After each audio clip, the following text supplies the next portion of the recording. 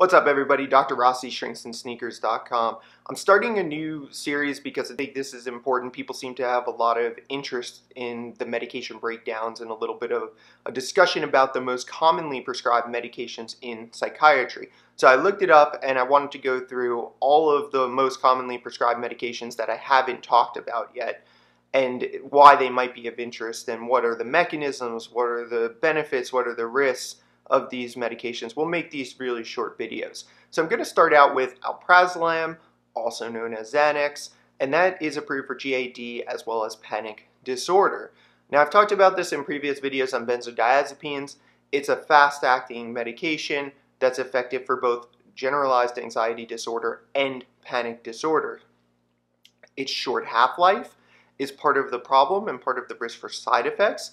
So with the short half-life, what you get is a rapid onset of action, but it's more likely to cause withdrawal, and that's why with this medication you have to take it multiple times a day. It does not last as long as some of the other ones.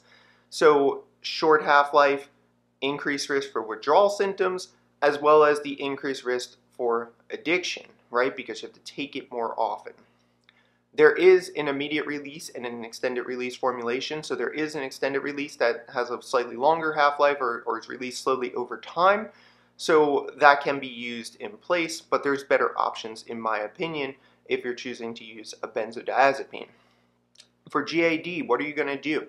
You're going to start the dose very, very low actually, about 0.25 to 0.5 milligrams 3 times a day. And remember, because of that short half-life, you got to take it multiple times a day, which can make it complicated for patients. Like I said, I can't remember to take something once a day, so I imagine for my patients it's very difficult to take something 2 to 3 times per day. Now, you can increase by 0.25 to 0.5 milligrams per day as needed and tolerated every 3 to 4 days. So you can increase this every 3 to 4 days, and you're going to want to shoot for a maximum dose here of 4 milligrams per day. And that would be in divided doses. So that's the maximum amount you could choose. You could use for a day in generalized anxiety disorder is 4 milligrams. Most people probably won't need that much, but again, that's the max. For panic disorder, it's slightly different, but very, very similar. You're looking at 0.5 milligrams per day, 3 times per day, and you're going to increase by no more than 1 milligram per day every 3 to 4 days. As needed to a target dose of somewhere between 4 and 6 milligrams in divided doses. Again, it always has to be in divided doses if you're not using an extended release formulation. The max dose for panic disorder is a little bit higher. That's going to be 10 milligrams per day. Now, I've talked about in previous videos the mechanism of action. It's the same for all of these medications. It binds to GABA A receptors and enhances the effect of the major inhibitory neurotransmitter GABA.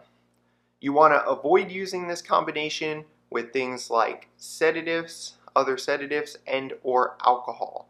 You also want to avoid benzodiazepines and opioids because this can increase your risk for respiratory depression, which could lead to death. So we want to avoid alcohol, avoid opioids, and obviously avoid combining this with other benzodiazepines or barbiturates, etc. Okay? Benzodiazepines are very effective because they work immediately. And I've said this before, like if you have generalized anxiety disorder, if you have panic disorder, this is a very, very effective way to get immediate relief of the physical symptoms of anxiety. However, the goal here is that we want to eventually get the person on a safer, less addictive potential medication, less risk for withdrawal medication like a selective serotonin reuptake inhibitor. So a serotonin reuptake inhibitor, though, like I've said in previous videos, takes 4 to 6 weeks to start working.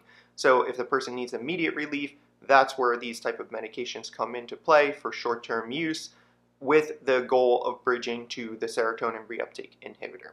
Now, you can see what we call paradoxical effects. This is supposed to reduce anxiety, reduce the risk for agitation.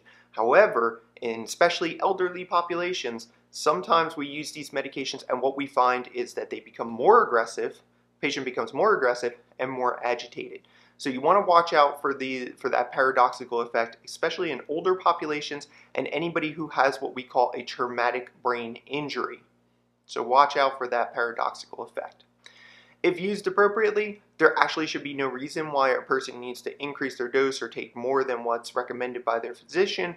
It usually works very well, and again, if it's adequately and properly dosed, the person will have, good success with it.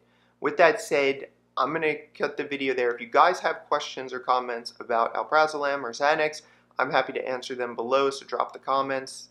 And also, please like and subscribe to the channel so we can continue making videos like this.